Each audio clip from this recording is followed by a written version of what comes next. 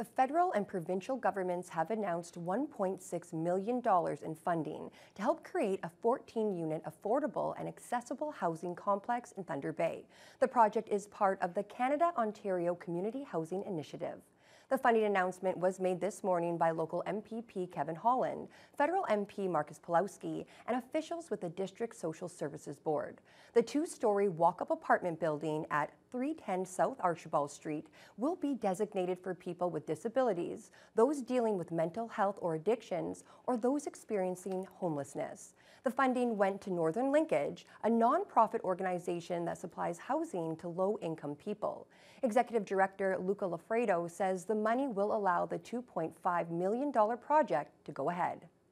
It wasn't viable with interest rates getting so high, with the price of construction. It wasn't possible to bring this forward. We've been working on this project for a couple of years, and once the Thunder Bay DSAB gave us the call and said that we got the money, we're here, we're going to dig, and we're going to bring 14 units here to Thunder Bay. Much needed housing. The fact that we're doing this, you may say, well, it's only going to affect a few people, but for those few people, their life will be dramatically changed. And over the next few decades, hundreds of people will have a better chance. And so that we have to look at it like that. The housing complex is expected to be finished in about a year.